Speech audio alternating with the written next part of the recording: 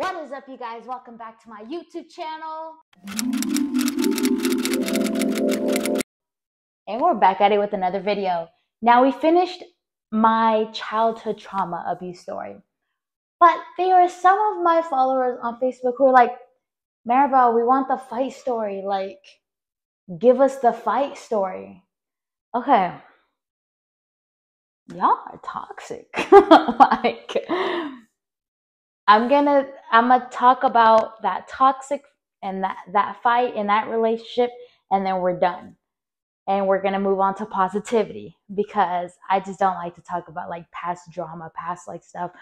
But I did want to talk about my childhood trauma, my experiences and stuff like that. So, like I said, you guys, I was lit. Okay, I was high. We were driving in the homie's car.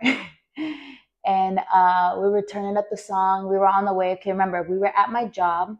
I called and I told one of the dudes, I was like, yo, I'll pay you on payday. I'll pay you gas money if you could give me a ride to my ex's house. And he's like, bet, I got you, homie. We go to the house and we pull up. I said, yo, a park like this in case we got to just drive off. So he backed in instead of like pulling in to like a parking spot. He backed in into a parking spot because I was like, in case I run out, and I'm like, go, we got to go. So I had him park in the front, and I walked to the mobile home where she lived at. And like I said, I was lit. So I was mad slow right now.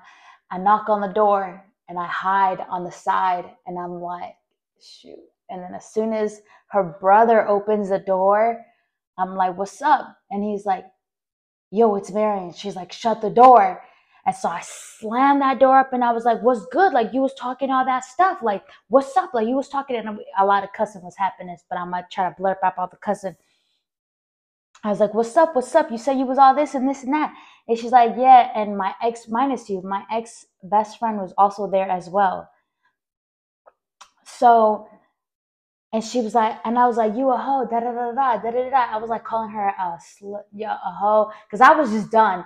I was like, you ain't, and she was like, yeah, I am. And so she was like picking up, like, I think she had like a moo on or something, and she was picking up her little dress, and like she's like, yes, I am, and she was like lifting her dress in front of him or whatever, and I was like, oh, and I just went up to her and I just rocked her. I was just done, and I didn't care about her hitting me first because she's already hit me multiple times. So this was just my lick back, my get back. And I was just going in there ham on her. I was so angry. I was hitting, I was just, bah, bah, I was pulling at her tracks. It was getting dirty. Like, the way I was fighting was not okay. Like, I was fighting like I was going out for like blood, and it was very toxic. And it was very unhealthy.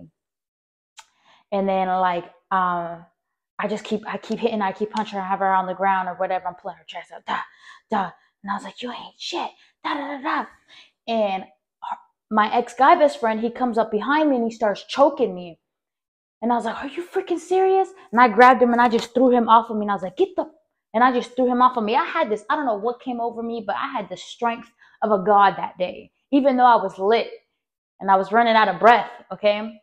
But we just going at it, bah, bah. And I was like, and I told her, I was like, give me that phone, I got you. Because the phone that she had on her was a phone that I bought her and I was paying for. She's like, no, you gave me that as a gift. And I was like, give me the dang phone. I was like, I'm taking that gift back. And so whatever, she's like, no, you gave me as a gift. And so then we're in the hallway. Then we get into her room. I'm like choking her, like it was bad, y'all. I'm punching her, like she bit me, like I still have a scar. She bit me like twice. One on my arm, I think here, like it's covered up here, and then right here. Oh, I forgot where it was. Honestly, I got it covered up. Like, I don't know. I had a bite mark, and like I was like, get off of me. And I was like slamming her head on the carpet. I was like, get off of me. And then, yeah, I wasn't really letting her hit me like that. She was trying to fight back. She was definitely trying to fight back, but I wasn't letting her hit me. Yeah. And it kept getting crazy in her room. I snatched the necklace that I got her, and I think I snatched something else that I got her. And I put it in my pocket, and I was trying to grab the phone. Um, and my ex-best friend was trying to drag me off of her, and so was her brother. Like her brother didn't want to get into it, but he had to get into it, try to drag me off of her or whatever. Then we ended up in her mom's room, or no, not her mom's room. We ended up in the room that I think my ex-best friend was sleeping in or whatever. And like she's calling her mom. I was like, "What's up?" Because we were running like back and forth. I was like trying to get the phone from her, and my ex-best friend was like, "Leave, leave." And her mom was on the phone, was like, "Punch that B, punch that B." And I was like, "Yeah, punch me. What's up? Stop being a punk. Punch me. What's up?" And so this dude, he was like, "Oh yeah," he's like, "Just leave." He's like, "I'm not, I'm not trying to fight you. Like, let's leave." And so I was like, "Fine, I'll hit you first." And I punched him in his face, and he's like, "Did you really hit me?" I said, "Yeah, what's up?" Dude tried to wrestle me. He was trying to like wrestle me, take me down, and like he like wrestled me, and he was hitting me in my stomach. He was like punching me in my stomach, and I got him in a headlock. And I was like, "Oh, you so lucky." And I was like, "You so lucky I won't go to jail." And I was talking crazy, y'all. Like the other side of the Gemini came out. Like the darkness in me was like, I just want to snap. You know what I'm saying? And like, I didn't, but like, that's the thoughts that were going through my head. And he slammed me against the wall. And you understand this is a mobile home, so the walls are very thin. So we made a hole from the wall, from the room to a bathroom, one of the bathrooms, and it just went through. And so we made 3 holes in the wall. Boom. And then he kept trying to punch me in my stomach, whatever. I had him in a headlock. And her brother would try to grab me, and they try to drag me. And then I ran out of breath. Because then we ended up back. I don't know what happened, because I still kept choking him out. And then I let go of him, and I threw him on the ground. And then we went to the living room, because I chased her, and I was going to grab the phone, and she went back to the living room. And that's when I got tired. And then her brother, and then him, and I was like, "Hold on, time out." Whoo, I'm out of breath. And I let them drag me to the door, because I ended up on the ground. I let them drag me to the door, and then I got back up. And then she got a roast beef. No, the beef, the big beef, like ones, the hamburger beef that's like about this big. She got a frozen one out of the freezer and hit me upside the head with it. And I was like, "Were you really just trying to knock me out, stupid? Like, be for real." And I laughed at her. I laughed at her, and I was like, "You're funny." Minus, you guys, my shirt was all ripped. I didn't really have a lot of scratches on me or anything. I just had, oh yeah, no, I did. I had some of her nails on me. Like, she scratched me and bit me, and that's the most that I had. I didn't get no black eye or nothing. Like, I was in there. I went through Troopville. Like, I was so blazed, y'all. And I fought like with 3 people all blazed up, y'all. That's crazy. Anyways, that is the fight story. Oh, not yet. Because when I left out the house, and I was like, "You keep that phone, blah, blah, blah." She's like, "Oh." Her mom was like, "Oh yeah, her mom was on the phone and talk about, I'm going to call the cops if you don't leave." I said, "Call the cops." And I told her, I threatened her, like, I blackmailed her. Like, I was like, "I'll blackmail you, blah, blah, blah, blah." They told me to do this and that. And so she's like, "Get out of my house, da, da, da." Never called the cops or whatever. We just went our separate ways. We did become, like, no joke, we didn't become cool afterwards. After all that BS and that beef that happened between me and her, I would say a couple months later, me and her ended up like being not like together, but we were like kind of like friends, but not really, like, and she told me about what happened to her after like I left her, like karma hit her, and she felt really bad for the stuff that she did to me or whatever. And she said she deserved the ASS whooping that I gave her or whatever, because she really did me dirty. But yeah, we smashed all that. We we smashed all that beef over there. So that's in the past. But that was just what, in the experience of what happened. When I left the house, I went into the car. Homie was like, "Dang, you need backup? Why don't you come get me?" I was like, "Man, I fought 3 mother effers in there." And I was like, "There was 2 guys." He's like, "Bro, you ain't," he's like, you ain't tell me you You ain't tell me there's gonna be men in there. I would have went in there with you, dog. He's like, we would have fought together. I said, thanks, man. Like, you the homie, but like, this was my business. I had to handle this on my own. You know what I'm saying? I didn't need no help. I'm good. I'm all right. And I was like, all right, you could take me back to work now. And he's like, I'm not gonna go back, but I'll take you. And he's like, I was like, all right. And my shirt, and I was like, dang. I was like, I don't have another shirt. He's like, I'll let you use mine, man. I'm good. Like, you could just give it back, wash it, whatever. And I was like, thanks, man. My shirt was ripped. Like, she ripped my shirt. It was my good shirt too. She ripped my shirt like crazy. And that was the fight story. Yeah, I ended up really bad, and she ended up very beat up. And the girl that she left me at the party for hit me up, was like, "Why would you do that? I'm gonna da da da da da." And I told that girl, I was like, "What's up? Pull up.